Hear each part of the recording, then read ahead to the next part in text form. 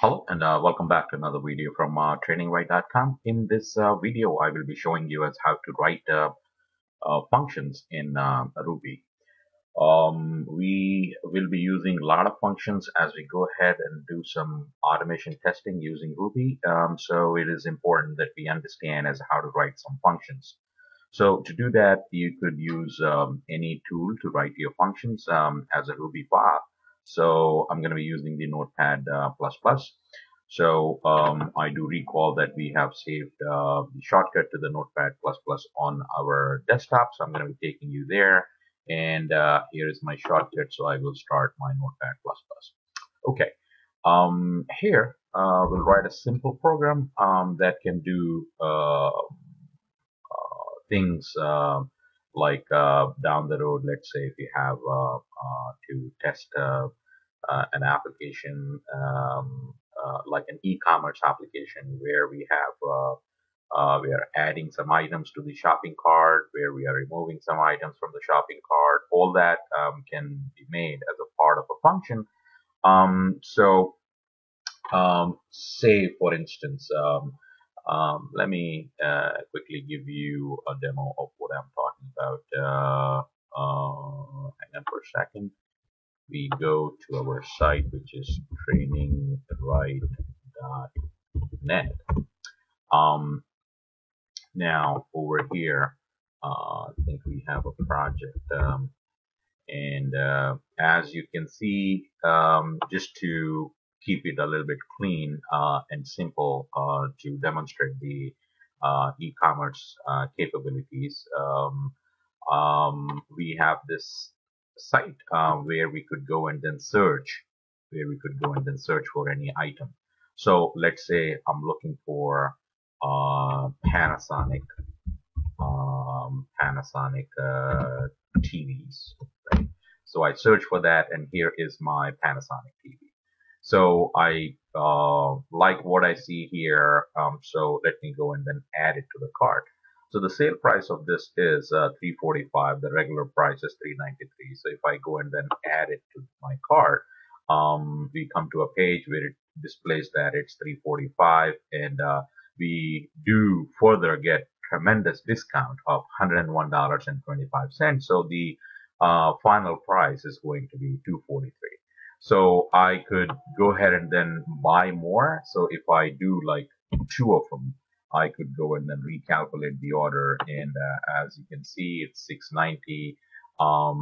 But the discount has not upgraded or updated rather, so it is still $102.50. So that would be something like a functionality that we would be testing, because according to our functionality behavior of the application, the test case would say that as you buy these items, and if you increase the quantity, the discount should also get applied. So in this case, the discount is not getting applied. So even if I go to 3, the other functionality does work though. So as you can see, it is incrementing, but the discount still remains the same.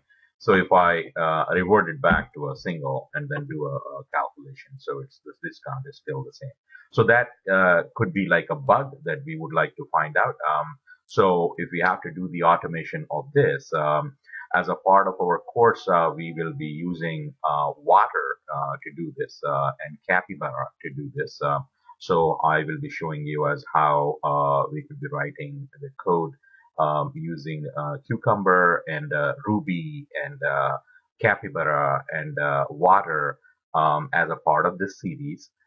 So in order to do that, we basically have to know as how to write functions in Ruby, and that is the topic here for this video.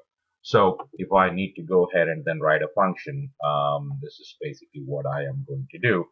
I will go ahead here in any of the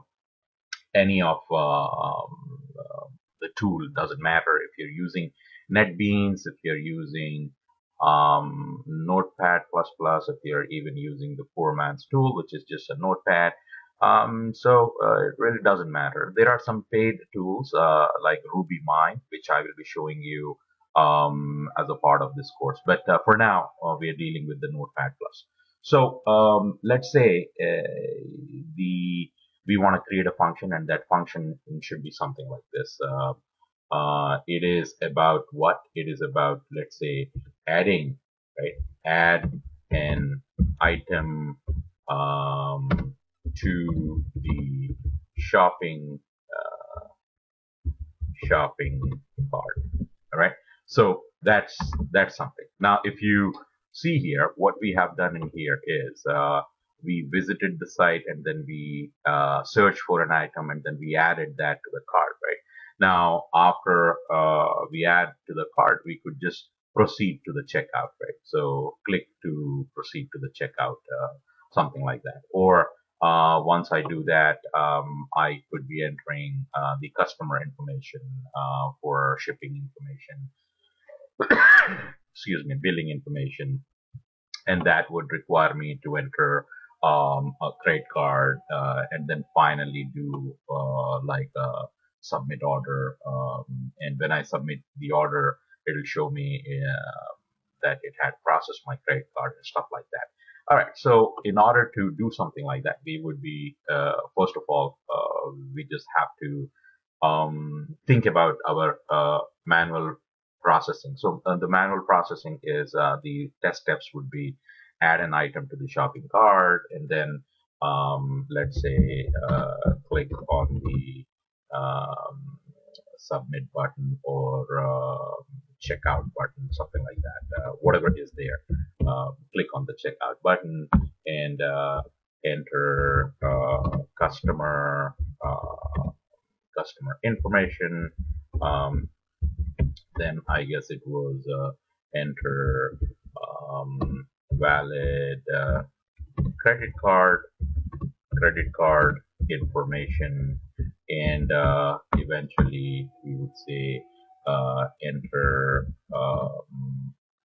this is customer billing information. Let's say billing information. Enter customer customer shipping information. And finally, let's say click on the checkout button, right?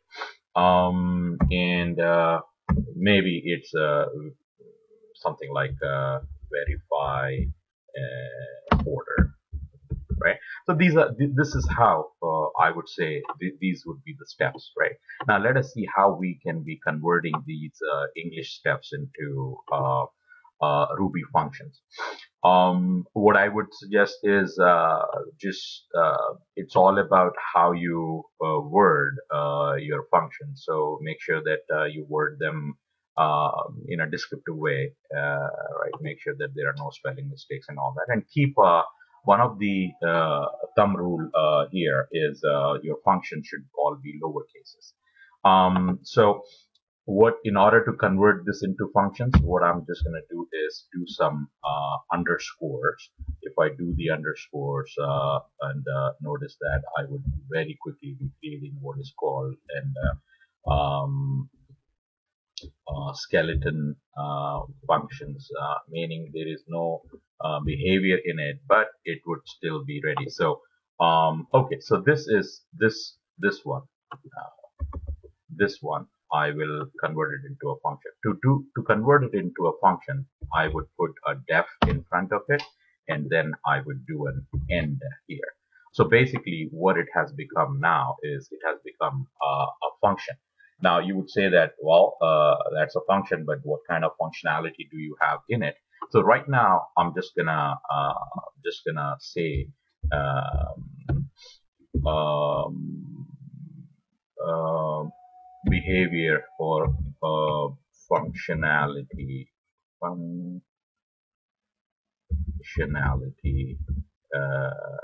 for adding an item coming soon. At least what we will see is if I put the real functionality here, would I be able to call this function? So the function is whatever we have done, this step, and we just put it in the def. So over here, what I would do, first of all, I would just go ahead and then do the underscores. And if I do the underscores here, I very quickly making it ready as a function. So I'll take the English sentence and do that, and then do that, and I will say copy this. Of course, I'm not going to do for all of them because I basically want to functionality for click on the checkout button coming soon. Let's say that. Click on the checkout button. Okay, so we did these two. For the rest, you know what I'm talking about. So I'm just going to, for now, convert them into some comments. And there it is. So now let us see if I can make it as a Ruby file and run it. So I'll go File, Save As, and I'm going to be saving it into my C drive here and into Ruby code. And in the Ruby code, I'm just going to do a double quote here and call it, I don't know, testing. Right, so I would call it testing shopping cart.rb. All right. Okay. So I saved it. Now what I'm going to do is now notice as soon as I convert that or save that into an RB, the way the function is identified in Ruby, it highlighted that def. So if I just come over here and then do a def and do and end here and quickly do these underscores. Again, I'm not going to do it for all, but at least so that you get an idea. And here, in between, I'm just going to just say here, copy here. And the real code is what we will be putting very soon. Enter customer billing information. So there's my copy. Functionality for this is coming soon. Okay, good. So we did that. Now let us run it.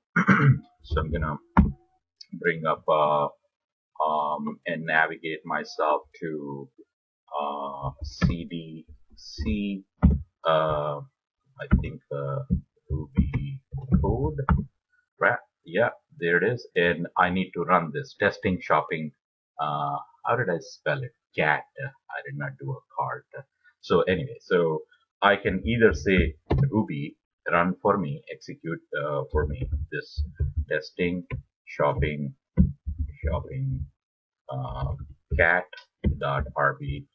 Sorry for that spelling mistake there. Okay, hit enter. Okay, so what we should see right now is it should have called these functions, right? Now you were expecting it should do this.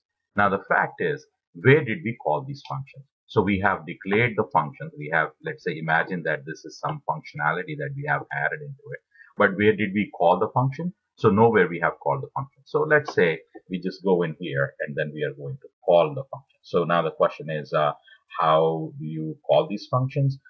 This is what I'm going to do. So the bottom here, I'm just going to go and then call this function. So calling a function would be the name of the function right here. I will go and I will do this. So the customer comes in. Let's say he wants to add that, and then after that, customer comes in, and after he adds that, he wants to click on the button. So we are calling this function,